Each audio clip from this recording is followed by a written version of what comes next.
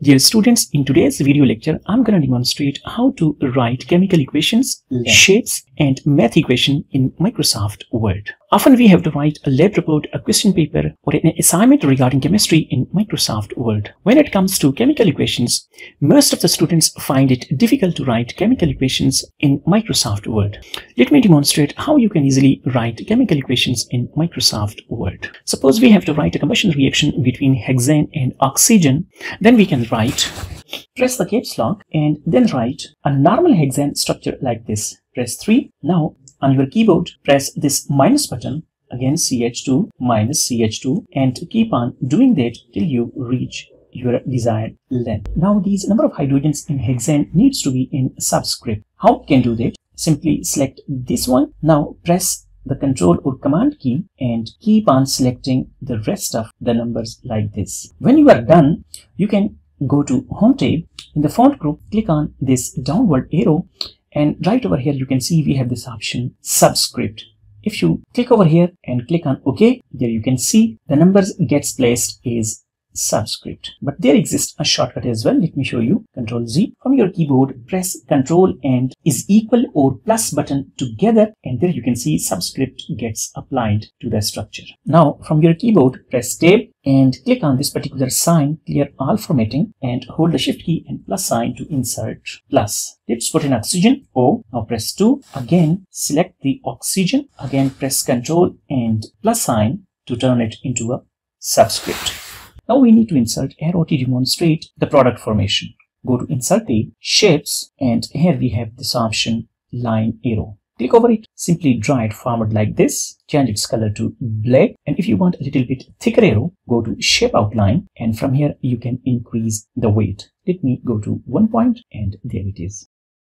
Now if your cursor is blinking right over here, press the tab key to move forward, and it seems like the subscript is still active. In order to turn it off, simply go over here and check it off from here. Click on OK, and there we are. Again plus H2O. Again click over here and select it. There is one easier option to select. Simply press the shift key and now press Control and plus sign to turn this into a subscript. Similarly, go over here, shift and left arrow, Control plus. There we are. You can see our equation gets completed like this.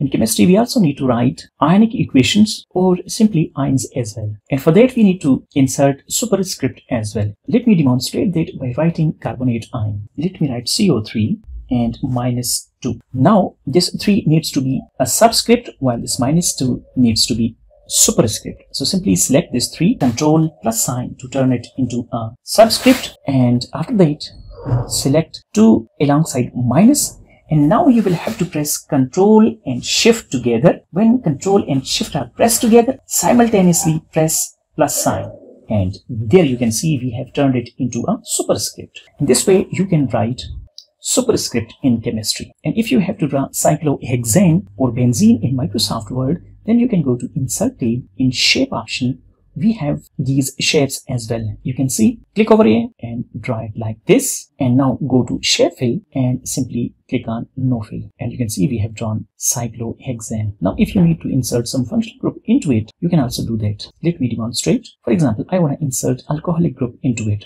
So what I would do that, go to Insert and let me choose this text box, write it like this, negative sign, let me increase it. You can see. Now go over here into Shape Fill, click on No Fill, and Shape Outline, No Outline. Now simply hold it from here and drag it right to the place where you want this functional group to be attached, and there we go. In a similar fashion, you can draw some other cyclic structures as well. This is octagon, turn off, and there we are. And we also need to write math equations in chemistry as well.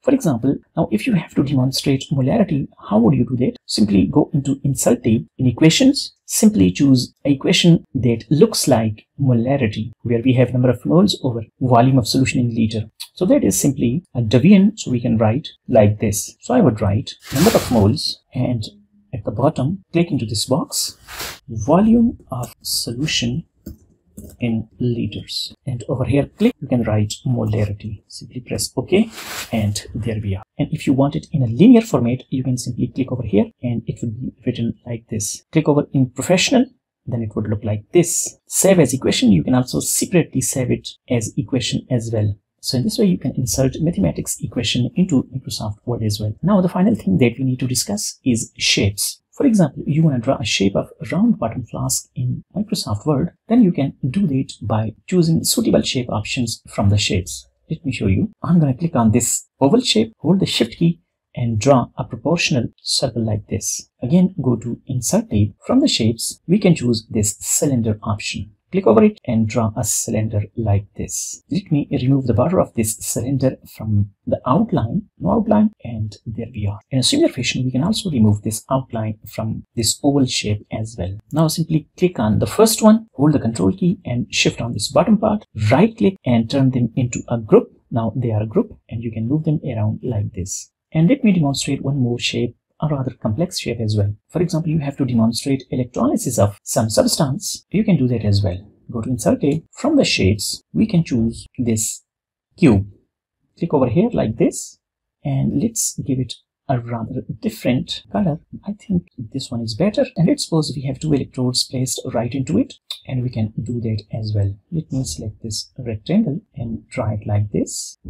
Let's turn them into a 3D shape. Simply click over here into Shape Effects and let's apply this preset 8. Now go into Shape Effects again, 3D rotation, and use this particular option like this. And now click over it, press the Control key to make a duplicate like this, and there we are. Now we have to demonstrate some solution placed into it. We can do that as well. Again, hold this rectangle and draw a rectangle like this. Let me remove its outline. Now click over it, go to Format Shape option, and let me increase its transparency so that we could look through it like this. And there we are. Now it looks like there's a solution within which these two electrodes are placed. For using wires over here, you can use this freeform scribble as well. Let me demonstrate a wire like this, and there we are. And let's put in a voltmeter over here. Right click, add a text. Let me write V for voltmeter.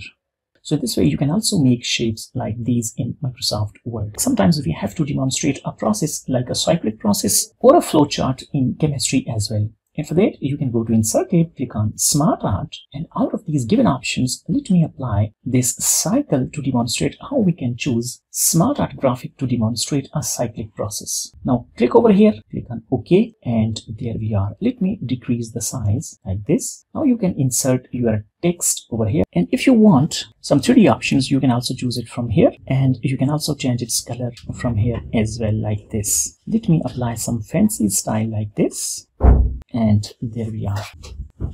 So that was it for today's tutorial. I hope you have found this tutorial useful. Please give it a thumbs up, subscribe to my channel, and thanks for watching.